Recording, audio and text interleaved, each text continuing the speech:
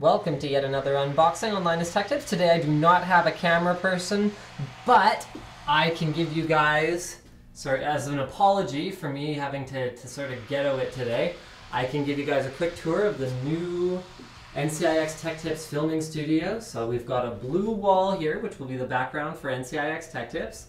Got some power outlets and some network outlets. Got a green screen wall for all kinds of crazy cool stuff we might want to do with that. Got our cart that has our usual sort of knickknacks on it. Here's the pile of all of the stuff that was in the old Tech Tips room, and that pretty much concludes it. Today I'm going to be having a look at the Acer Aspire S7. This is an extremely exciting notebook. It has Windows 8, it has a touch screen, and it is basically just awesome. So here's the full specs. 11.6-inch HD touch panel, LED LCD, HD graphics 4000, 4 gigs RAM, a 256 gig SSD in this particular configuration of it. But what's most important about this notebook is the fact that it is so freaking small. Now this isn't a proper retail box, so there's going to be some things potentially missing, like discs and warranty info and all that kind of stuff. But we can see the power brick. So the power brick is... There's my iPhone 4 comparison, a little bit thicker than an iPhone 4, a little bit smaller than an iPhone 4, pretty reasonable size considering that this is a Core i3 machine, so it's, this is a Core i7 machine, and the form factor is just outstanding. Okay, hold on. Let's just see if there's anything else in here that... So this is probably what the retail packaging will look like, but it will actually have stuff in it. So now let's check out the machine itself. Now it has just an awesome brushed... It almost looks like, okay, I hate to use the word scratched, but it almost looks like it's got like an aluminum sort of diamond pattern scratch in it. So it's going at kind of diagonals here. I like two things about this. It looks really nice, and I like that if you accidentally scratch it, it will be more hidden than something like, say, for example, an iPad 2, where the aluminum is very plain, very flat looking.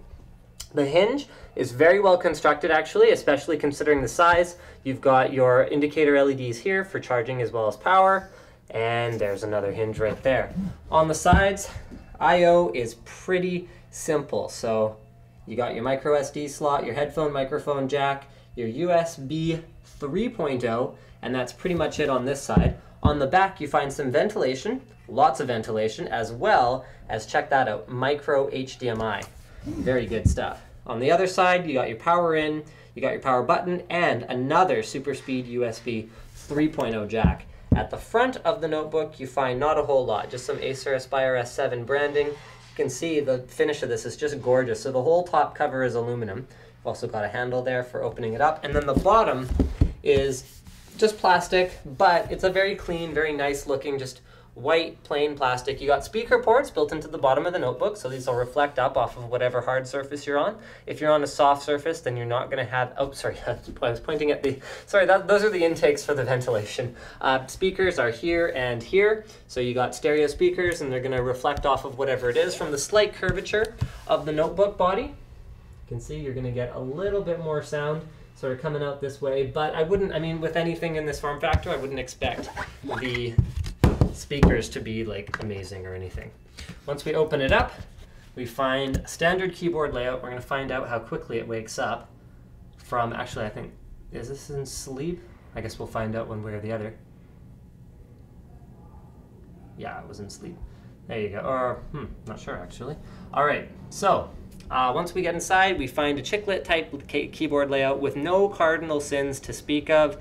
So we've got long shift keys, enter key, actually, yeah, correct enter key, backspace, delete are actually pretty cleverly positioned.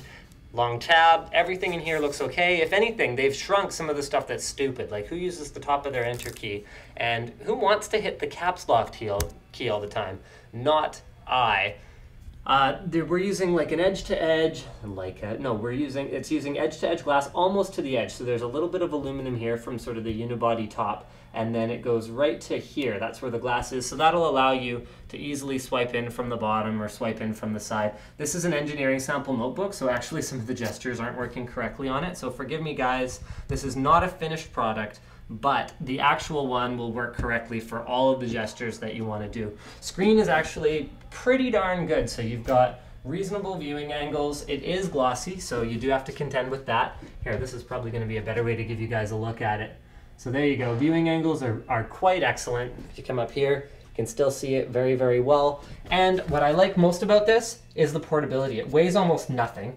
So here, I never did show you guys my iPhone comparison for the thinness of the overall notebook, which is just crazy.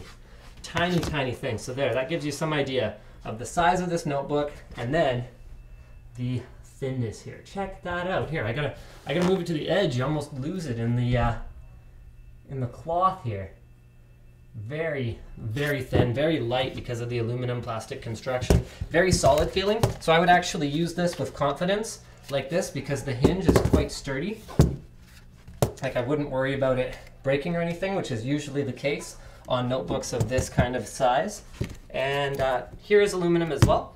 So that's, again, what contributes to the sturdiness of the machine. Touchpad is reasonably sized, actually. Here, I'll do another iPhone size comparison. Haha. Reasonably sized, actually, for a notebook of this size as well. And the correct aspect ratio for the 16:9 screen. So it's a 1366 by 768 screen on there.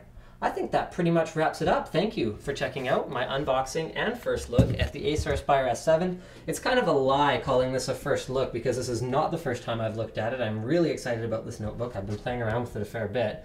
Don't forget to subscribe to Linus Tech Tips for more unboxings, reviews, and other computer videos.